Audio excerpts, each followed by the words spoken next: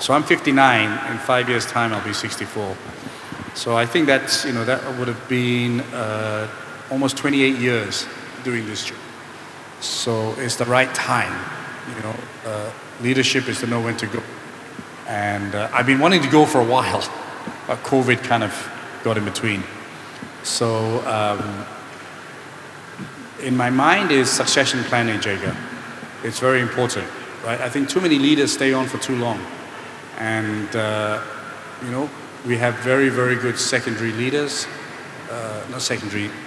second liners, and a lot of good people. I think that's what Tan Sri Jamal said to me. One of the first things he said to me, he said, wow, the people you have in AirAsia is so impressive. And, but it's been overshadowed by me, right?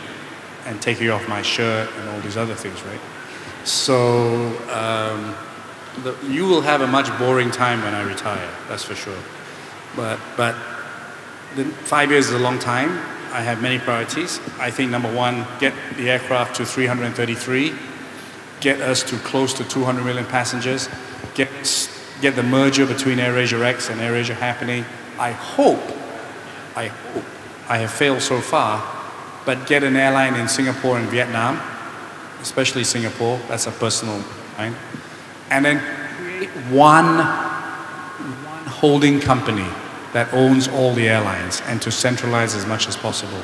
And finally, to be the best customer service, the cleanest planes, the most on time, the one that answers all your queries. We're never going to make everyone happy. Never. That's impossible.